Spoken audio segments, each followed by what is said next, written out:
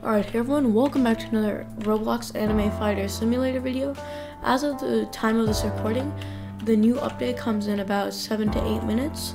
I really don't know what this anime is going to be about, but I hope with the update there are going to be a ton of new things, because on the official AFS Discord server, there have been a lot of suggestions getting a lot of hype. So yeah, but anyway, I'll just cut right to when this releases. Alright guys, 1 minute left. Alright guys, there it is, the shutting down for update.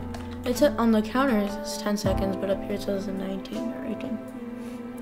That's kind of weird, but I mean, okay. Update releasing, alright. Now I just gotta wait for the update shutdown. Alright, I just got disconnected. Alright guys, I am back in Anime Fighter Simulator. This also is my second attempt at just recording this. So at the Icy Waste there's a new map called the Underworld. It costs 3Q yen, so that's pretty expensive actually.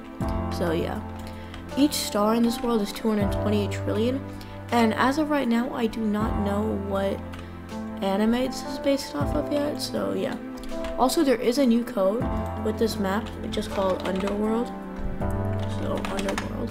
I've already redeemed this, it gives you a few good stuff. Also, with the update, there's the new island and fighters, but there's also the upgrade talent machine. Because as you saw in the last update, there was a talent machine where every new fighter you got had special talents. Now you can upgrade them. So let's go here, for example. Sadly, this doesn't actually work with craftable fighters, but if I get this General Lubu, which has solid gold, I can use basic fruits to upgrade each of his stats. So each one costs 1 fruit to upgrade.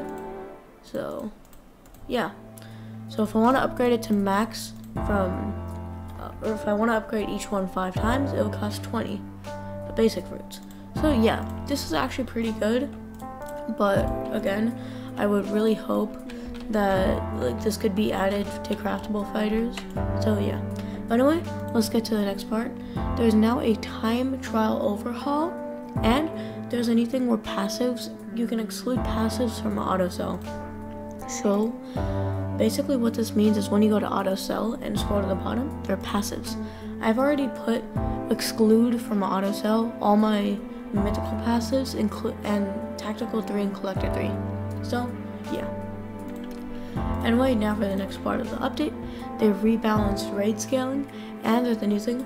Defense mode drops, so the defense stars used for max opens are multiplied by drop chance and not yen anymore. So yeah.